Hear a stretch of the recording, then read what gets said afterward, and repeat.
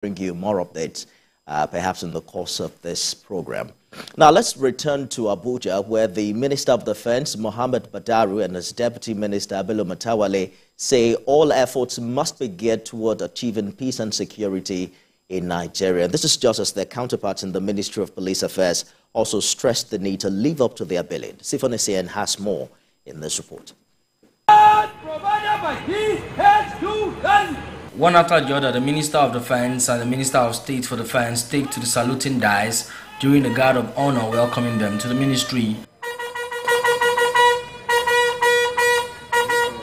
Assuming office at a time of mounting security challenges, the ministers understand the task before them are enormous. We will do our best. We will do our best to make sure we rid the country from security challenges. All our jobs are at stake if we don't deliver. Beyond this, reforms are ongoing to remodel the ministry after the U.S. Pentagon. We must address the root cause of conflict, promote social cohesion, and foster economic development by investing in education, healthcare, job creation, and infrastructures. Elsewhere, it's a similar ceremony. The Minister of Police Affairs and the Minister of State assume office. I grew up in the civil service up to the permanent secretary level. The emerging challenges and the evolving challenges around internal security. So I'd just like to pledge our commitment. His Excellency carefully selected who he thought would help drive this agenda for him. And I feel it's an honor for me to serve alongside His Excellency. Just like their counterparts in the Ministry of Defense, they will have to confront security challenges head-on. Sifonesian, TVC News, Abuja. I'm joined now by Member House of Representatives representing Yewa North, Imekoafon, Federal Constituency of Ogun State, Gboyega Isiaka, who joins me via Zoom from Abuja. And also joining me is an anti-corruption activist and chairman, Connected Development, Hamzat Lawal. He joins us live from Liberia. Gentlemen, thank you for joining us on the program. We now have about 10 new and modified ministries with 45 ministers. Honorable lawmaker, what do you make of the current system and its ability to deliver your party's renewed hope mandate? Well, thank you very much, viewers at home and Nigerians generally. Well, I think it's pretty much in order. I mean, one is in line with the provision of the Constitution that says that all the states of the Federation must be represented at the federal cabinet. I think secondly, it's also says about the interest and the track record of Mr. President in putting together a cabinet of people with capacity and people with knowledge and with experience. Within that cabinet, I mean, the 45 that have been sworn in are people that with varied experience and knowledge, and that has been demonstrated when they went for the screening, and also since they assumed office about 48 hours or so ago. We've had the sound bites coming out from them. That basically says that they have to hit the ground running. So I have no doubt in my mind that this team is going to work with Mr. President to deliver the renewed hope that this administration is going to to pursue. So just to answer your question, I think it is pretty much in order, and I have no doubt in my mind that this team will be able to deliver with the Mr. President.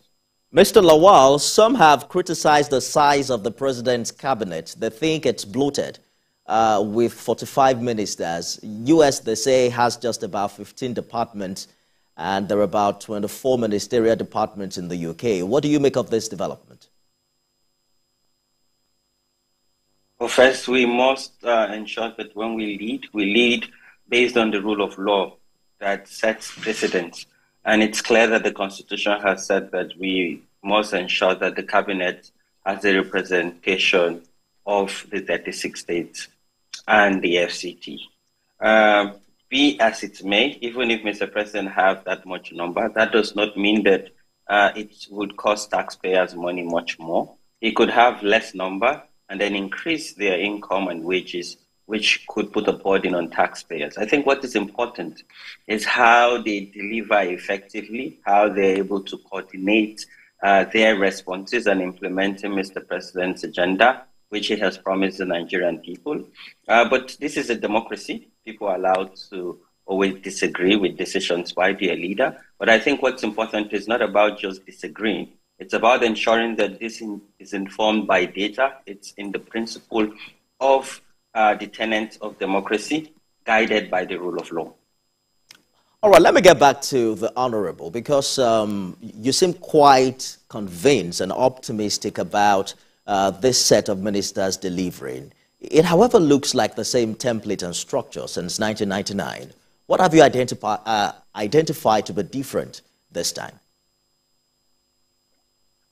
Well, number one, the leadership is different, and that also makes a lot of difference in the result.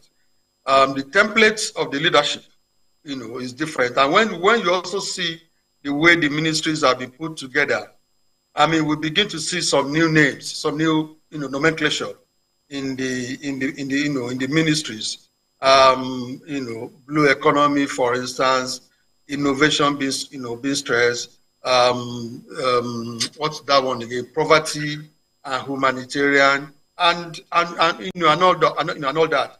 That goes to say that certain things are important, and those things are going to be given a lot of And then when you also see the way the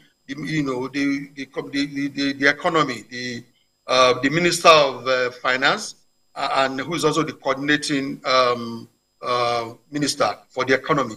I mean, it was just up till two, 3 days ago, the special advisor on monetary policy. One of the things that the president mentioned during the inauguration speech was that the fiscal policy and the monetary policy must handshake, and that has come out even from what we see today, when the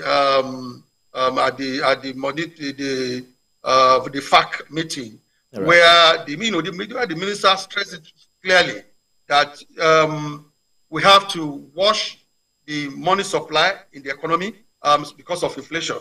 I mean, that is now a situation now where we have to make sure that these two areas handshake fairly well, and that is it. And also the soundbites that come from the ministers.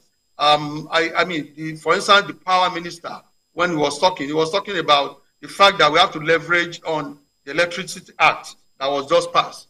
Also environment, talking about research. We have to make sure that we base everything that we do on research. I think what I've been hearing from the ministers, the Minister for Education, for instance, said something about, look, at the end of the day, after all said and done, it is the education that we're able to give that drives the way the country is going to go. So I think that these soundbites give me confidence, and the fact that we have a president that is determined, to make a major change. I guess in time we will now watch to see if they're able to match words with the action. Mr. Lawal, quickly, let us look at the issue of integrity that has characterized, the life and times of previous ministers. Section 149 of the Constitution, for instance, requires that ministers declare their assets and liabilities prior to assuming office. A particular former minister has just recently been charged in the UK for alleged offenses from almost 10 years ago. How do we follow the money this time and make these people accountable? I think first they must lead by example and declare their assets as cabinet minister. And I think this must be charged by President Bola Ahmed Tinubu, because this would now allow the Nigerian people to see that the government is actually working to fight corruption, but also leading by showing transparency and accountability. I also think that it's important for them to shape the global perception about Nigeria and Nigeria's leadership, and most importantly, how it's going to be business unusual, and that how we would attract foreign direct investment. It's important to note that there are critical meetings that would happen in September, and this would be President Tinubu's first international meeting with heads of state and heads of government in New York. That's the United Nations General Assembly. This is something that the Minister of Foreign Affairs, for instance, would lead. A fine diplomat who has led Nigeria and represented Nigerian diplomacy. So, again, this would go a long way as we curb illicit financial flow, anti-corruption, and ensuring that we're able to mobilize citizens to hold government to account. All right, let's bring you an update very quickly on one of the ministers. Just 2 days after assuming office as Minister of the FCT, Imekoafon has now reviewed plans by the Federal Capital Territory Authority to restart the Abuja Rail Mass Transit. Speaking after an assessment of the rail terminal, the Honorable Minister disclosed that the rail mass transit system will be completed and commissioned in a few months as it's instrumental to reducing traffic congestion in the city. He also revealed that funds for the rehabilitation and start of the rail system has been made available, as he assures that projects of this nature wouldn't be abandoned. All eyes on Wike Honorable. Some have mentioned him to be perhaps one of the potential stars on the cabinet. How easy will it come for a former governor? On the light note, some said he probably has gotten a third time, and that he's coming with a lot of political baggage. Honorable. Well, one thing is that you can accuse or criticize Governor Wike for so many things, but what I think we all agree is that in terms of working very hard and pushing very hard and ensuring that he pursues the goal that he set, I think that is one thing. It will appear to me that the whole nation agrees he has done quite well, and I think that if he's able to do that in River State for 8 years consecutively, and up to the last day of an 8-year administration, I am fully convinced that he will be able to do that, very well here. Of course, some people can say that he probably has more leeway there. Is the assembly that probably have a little bit of insight and control over. Indeed. Much more than the National Assembly. But I think at the end of the day, what is important is your vision. What is important is your drive. He has demonstrated it over the time, even when he was the Minister of Education, under in the presidency. He has demonstrated it. That's right. I think that Abuja will see much more progress. What I hear people say is that the last time we saw something near what we will be seeing during this time, but it was probably done in former Governor Rufai. And I think that we'll be able to see a better Federal Capital Territory. Well, we're looking forward to it. The man himself says he's ready to step on toes to achieve, his assignment. Before we go, we have just a few more minutes, Mr. Lawal. There's an active lobbying online for the Ministry of Youth. Abubakar Momo, who was initially appointed, is 60 years old, and stakeholders within the APC have now written to Mr. President asking for a young representative. How important is that to this ministry, particularly at this critical time in our nation's history?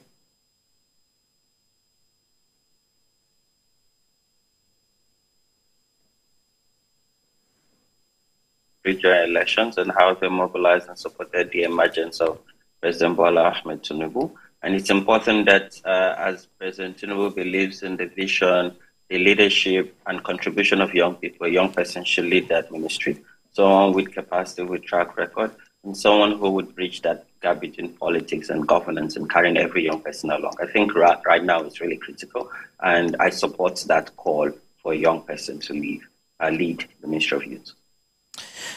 Gentlemen, thank you for joining the conversation this evening. I've been speaking with Gboyega Isiaka, who is member House of Representatives representing Yewa North, Imekoafon, Federal Constituency of Ogun State, and also Hamzat Lawal, who is an anti-corruption activist and chairman Connected Development. Thank you for sharing your thoughts with us on First 100 Days. Thank you very much. Thank you for having us. That's our program today. You can watch a repeat broadcast at midnight and at 6 a.m. tomorrow. Remember to follow us on our social media handles using the hashtag First 100 Days. I'm Nifemi Okutoye. See you again at the top of the hour.